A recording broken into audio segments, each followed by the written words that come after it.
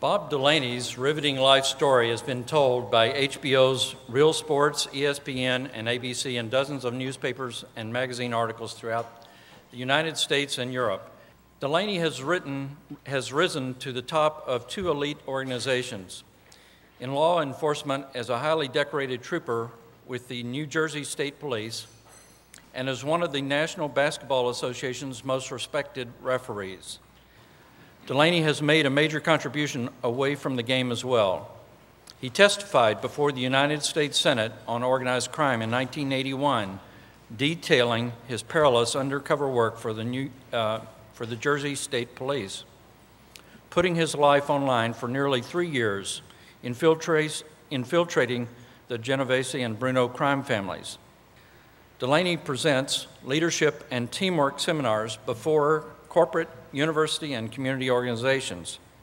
For the past 30 years, he has provided training before federal, state, county, and local law enforcement officials and agents through the United States, Canada, and Europe. He has helped to understand and identify symptoms of post-traumatic stress disorder and the impact it has on the individual and the ripple effect to family and friends. He spoke at Fort Hood to soldiers and law enforcement after the horrific shootings on November 5, 2009. Delaney is currently working on a new book titled Surviving the Shadows, A Journey of Hope into Post-Traumatic Stress. General Norman Schwarzkopf, U.S. Army retired, said of Delaney, as an undercover operative in Project Alpha, Bob Delaney infiltrated organized crime rings in New Jersey, ultimately leading to the conviction of more than 30 mafia criminals. Delaney's heroic performance during his perilous assignment represents the finest traditions of the New Jersey State Police. My father, the first superintendent of the New Jersey State Police Department, would have been proud of him. During 2009 and 10, Delaney visited the armed forces in Iraq and visited wounded warriors at Landstuhl Hospital in Germany. General Bob Brown, U.S. Army commander of the 25th Infantry Division, said of Delaney's trip to Iraq, "He related to soldiers better than any visitor I have seen in my 28 years in the military." Ladies and gentlemen, I'd like for you to meet and greet Bob Delaney, and we'll have a brief video to lead into that. 1975, I was a New Jersey State Trooper who went undercover and infiltrated the mob. I became Bobby Covert. Stolen loads, buying guns, loan sharking. When I was undercover, I had a costume. That costume was Bobby Covert. My morality changed. To me, bad guys were putting bullets in people's heads. Bad guy wasn't somebody who was stealing. That was just a guy that was putting bread on his table. I learned the street. I learned about what it was like to be a wise guy. There was a threat on my life. When you hear it and you think that somebody in this world is targeting you, it eats at you, and it stays with me to this day. When I surfaced from working undercover, I was working a summer pro league, and someone saw me working the ball game, asked if I was interested in the NBA. I wanted to see some things that were good in society. The bad guys would win if I stopped living my life. Here's my story. Thanks for that beautiful introduction, Steve. You read it exactly as my mother wrote it. It's great to be here and see so many familiar faces. This story, Covert, is how I get before you. And I'll share a little bit about it and then bring in some thoughts about leadership. In 1973, I followed in my father's footsteps and joined the New Jersey State Police. And as Steve stated in the introduction, that organization was founded by Colonel Norman Schwarzkopf. It's steeped in deep military tradition. Just by the uniforms we wear, if any of you have been through the great state of New Jersey and have had the pleasure of interacting with one of the troopers as you go up and down the Garden State Parkway, you see that beautiful uniform that they wear, and it has leather going in all different directions. And we kind of look like German stormtroopers.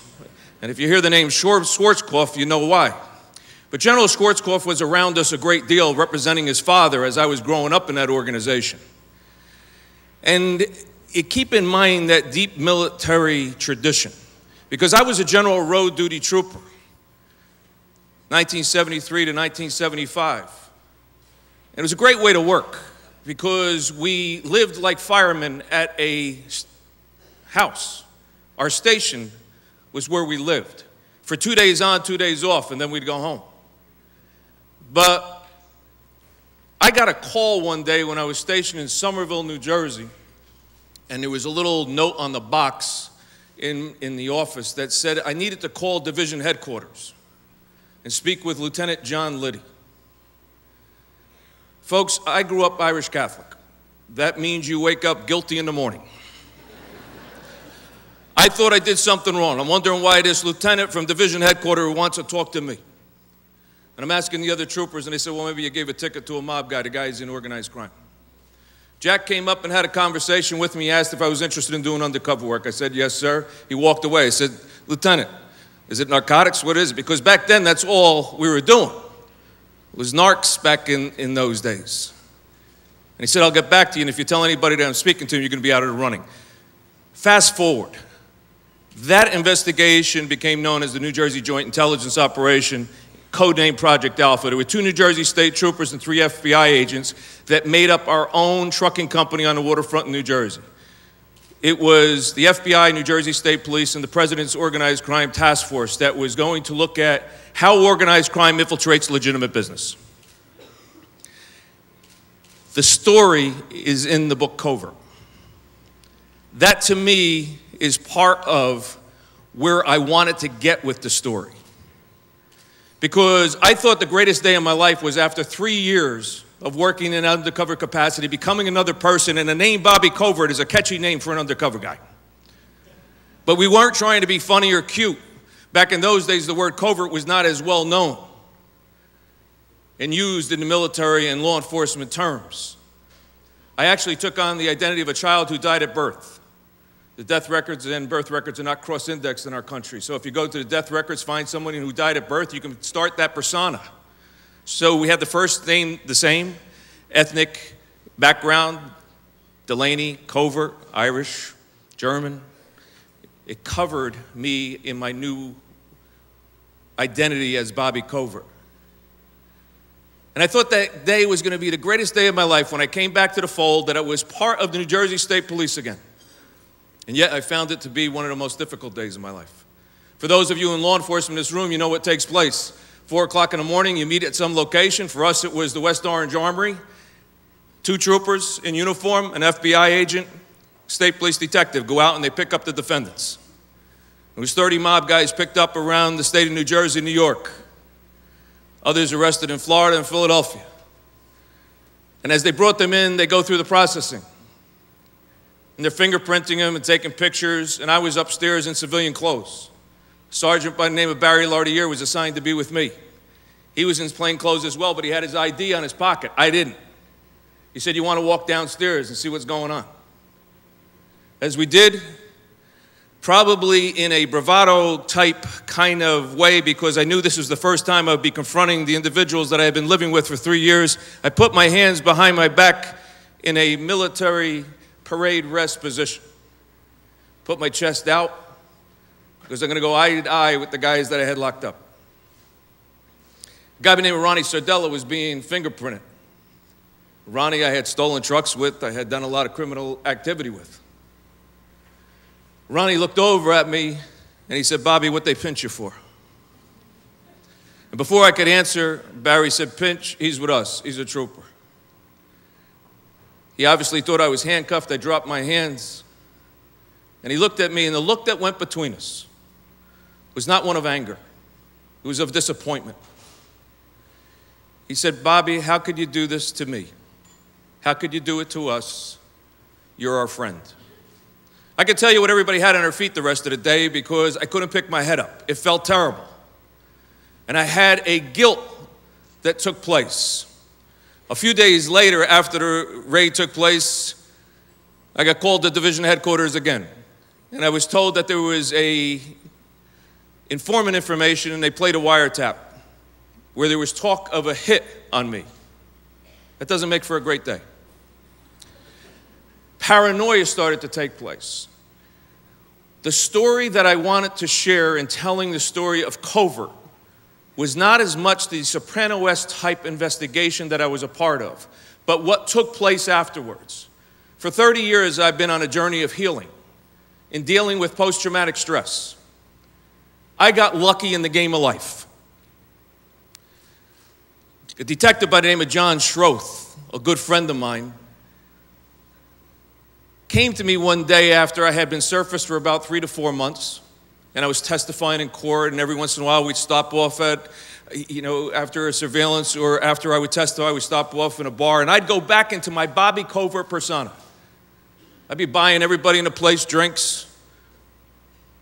I'd be getting a kiss on the cheek and doing the whole mob routine. And he said, I don't know what's going on with you, but something's wrong. And then I got lucky again. My psychology professor in college, as Steve said, I went to New Jersey City University. That's also known as Harvard on the Hudson in Jersey.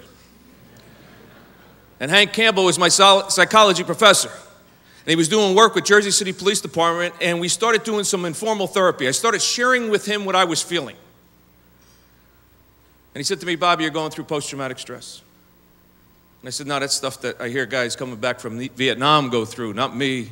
Went into total denial, another telltale symptom. And one more time, I got lucky. Louis Freeh, who became the 15th director of the FBI, was a case agent with us. He was a surface agent while I was undercover. He was also doing the same thing for another case in New York. An FBI agent by the name of Joe Pistone was working that case. You know him as Donnie Brasco. And Joe and I are good friends to this day because I can speak with Joe and I know he gets and understands what I am going through. And the same thing I can do for him. The story of Covert has been a good investment for this country. Because not only did we lock up a bunch of mob guys back in the day, but to this day, it's a story that continues to help law enforcement, military, firefighters. The work that I'm doing today is with people that are experiencing traumatic events. And because of the experiences I had in this story, that I'm able to share with them and help them be reflective on what may be going on in their lives. And that's part of leadership. The leadership process is something that we are all a part of. As Steve said in the introduction, I do presentations on that. And there's 10 different tools that I speak of for leaders. We're only going to talk about 2 or 3 here today. First, when Diana, Dill, and Steve came to me and asked about presenting here, and Julia Brenabar made the connection, that they told me it was 15 minutes that I would have to speak. I do 15 minutes at home when the refrigerator light goes on. If you haven't figured it out yet, I like to talk. And for those of you who are not from the Northeast, and those that are, if I start talking real fast, maybe you can help those people understand what's going on. Because really, it's not that far different. I may say yous guys, you say y'all. I mean, we're all in the same boat. One of the things that's so important about understanding leadership is everyone's role. So there are leaders, there are followers, there are collaborators, and that role changes within the leadership process. Leadership is a process. It's not owned by anyone. It's not one individual who creates leadership. What's taking place here in this room is leadership.